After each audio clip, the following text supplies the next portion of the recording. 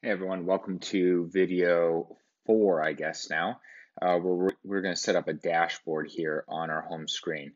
I just realized I've been doing all these videos with my AirPods in and they have not been connected. So if the audio sounds very different, that is why. So the reason why I wanted to set up our dashboard first is because I think it's going to lead us to a lot of the other features and functionalities we want to have, and then a lot of it will make sense. So to start with, let's just start adding some components here. So I'm going to add some text at the top, and I don't think that this is what this is actually going to finally look like, but it'll give you an idea of some of the things that we can do. So I'm going to say, welcome back. Again, I don't have their names broken out, okay? If I had everyone's name broken out, first name, last name, then that would be great. I would probably change that in the future, just for kind of like legal and data keeping reasons, okay? Let's start adding some lists here though, okay? And Adalo has just really changed these simple lists, okay? So this is going to be a list of rent payments, okay? And it's going to be logged in users rent payments, okay, where the user's a tenant. And we're going to sort these. We're not going to sort them. We're going to filter them to two different filters, okay? So first, the paid is going to be false, okay? Let me show you what we're trying to do here, okay? So I'm going to make a list header here. I'm going to call this outstanding payments, okay? So this is going to be a list of all the payments that are due. So it is their payments, it is not paid, and the issue date is after today.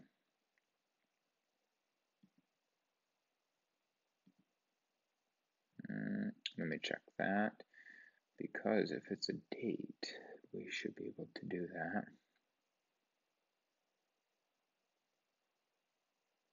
Issue date is not a date. That is a problem. Okay. Call that payment name. Okay. We need a date here. Call that issue date. Oops.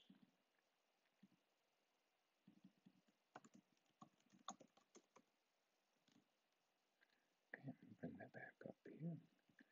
All right.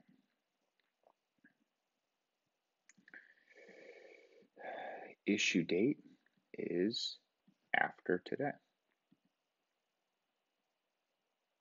Start of today. Okay. Let's just copy this. Okay. And we will make this a list of recent payments. Okay. So what are we going to do? This is just going to be paid is true. And we're going to sort descending. Okay, so newest will be up here. And we'll just leave them all there. We will let them see all of that. Now let's fix what we're actually showing here. So the left section, I don't think we need to show anything. We're not showing pictures here. Okay. Payment name, I think I'm just going to change this to the date. Okay. Got to make sure that you change it away from relative to the full date. Okay. Rent payment. Okay. And the subtitle is going to be the amount. No, I'm just going to copy this and do it again. Okay. I'm going to take this off. Change this to true.